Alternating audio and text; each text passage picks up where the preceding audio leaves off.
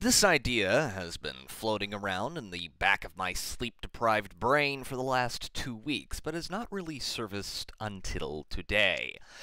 I think anyone with two brain cells that occasionally collide has noticed the overabundance of stories that focus rather heavily on deconstruction of certain archetypes. Now, to be fair, some of these deconstructions have been done relatively well. See Logan, or the first couple of seasons of Game of Thrones.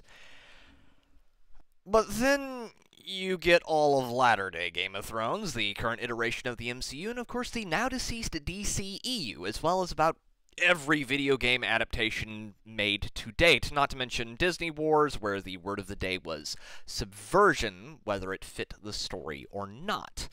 How many times have we seen our supposed heroes turn out to be pathetic losers who really weren't that cool to begin with because of incongruent, retarded writer reasons?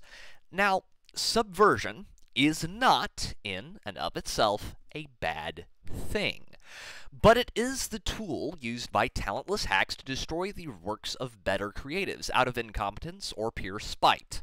And it wouldn't be quite so bad if it was not everywhere. Luke Skywalker got changed into a deadbeat recluse waiting to die on an island out on the galactic rim because he realized he was a white male in a modern Star Wars project. The same can be said of Nick Fury, who had never, apparently, accomplished anything himself. It was all the Skrulls, and he got his eye scratched out by a pussy. Or shall we looky over at the god-awful ending of Game of Thrones, where we saw every single piece of setup subverted for no other reason than to subvert the story. Usually, with the politics of the day shoved into it like a fat chick into a VW Beetle because the creatives involved felt fishy that day. This is all fine and shit the first time you see it, but as I have stated, it is everywhere. And one of the biggest results of this is that because this is practically all Hollywood has done, of course, when we don't get hammered over the head with poorly done subversion in a story, but rather get a good old-fashioned story like, say, Reacher or Terminalist, everyone loses their shit and proclaims it manna from heaven simply because it was not trying to enforce behaviors and subvert expectations. I will touch briefly on this here when it comes to video game adaptations, but it will require, I think, a much longer video that goes into it in depth. But nearly every time we get some pretentious stick in the ass who despises the source material and actively attempts to subvert the source material at every turn. The Witcher actively undermined the titular character. Yes, I am aware that they were adapting the books, but that show does not happen without the games introducing a largely book-illiterate culture to it. It should have been crafted in the vein of the games with a strong focus on the Witcher hunting and killing monsters, not fucking about in interchangeable gray fantasy world number 57. Or Halo, which should have been crafted in breathless homage to the games.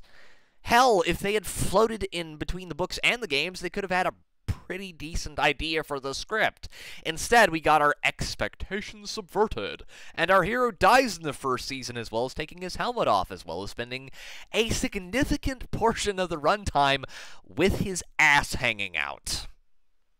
Because the creatives wanted to deconstruct these heroes without even knowing what made them in the first place, and there lies the heart of the issue.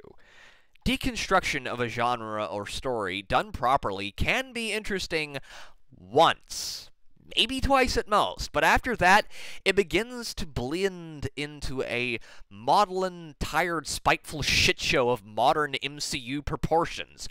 Every single character from the past is stripped of virtue. Every single world is changed to be antithetical to its canon, not because it's needed, but because modern creatives cannot create anything new. Because evil cannot create anything new, ladies and gentlemen, it can only corrupt and destroy that which good forces have created. But tell me what you think down below. This has been Pete, the Radical Nerd, signing off.